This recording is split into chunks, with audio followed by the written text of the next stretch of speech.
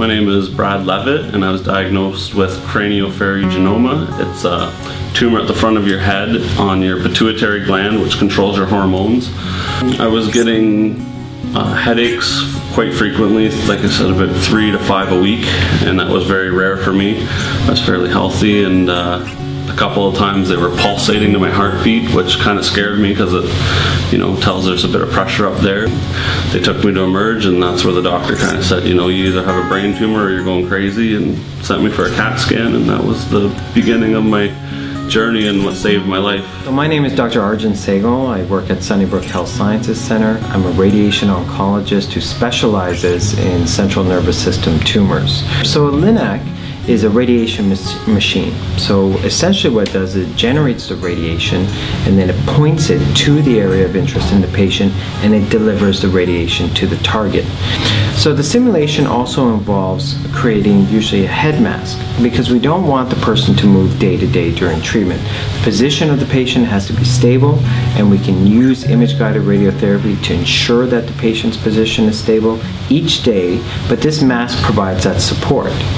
And so when we do the simulation, or the CAT scan for simulation, we do it with the mask in place. And now with linear accelerator, it really has come a long way over the years. Our ability to shape the radiation and mold it into where we want it to go in the patient, and as a targeted treatment has really increased dramatically.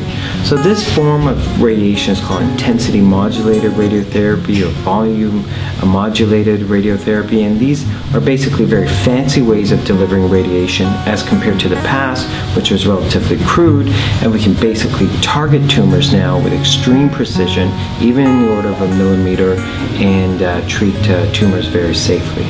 All my fears about radiation were just in my head. I think the first treatment set it all at ease. I was more nervous and scared, and that was worse than the actual treatment. It didn't hurt, it didn't burn, all the things I thought it might do, it didn't.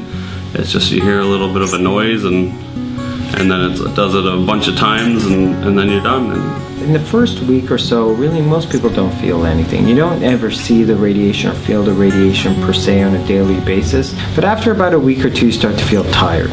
And that's one of the more significant complaints that patients have on this process, because that accumulates. And so near the end of treatment, some patients are quite tired, and that can extend for a month or two afterwards. Other side effects, in particular for brain tumor patients, is the chance of swelling of the brain tissue. So if that starts to happen, that usually manifests as headache, nausea, vomiting. The hair loss, which is usually quite a significant factor for some people, certainly occurs usually by week 3 or 4, depending on the course of radiation. And it can take time, and it just depends on a person's hair and pattern of delivery, and it can take anywhere from 3 months, 4 months, 6 months for it to come back, but it does come back, usually a little bit thinner than the hair in the first place.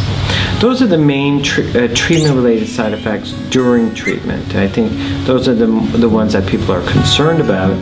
Afterwards, again, is that tiredness, and that tiredness and fatigue can last for several months. I feel very good. I went camping last weekend with my daughter and my family and my sister and their kids, and I set up shop and took down the tent at the end of the weekend, and yeah, it hasn't affected me yet, but I imagine it could still happen. But so far I've been lucky, and I think if it does, you just got to do what you can, and when you're tired, you lay down, and if you're not, then keep going.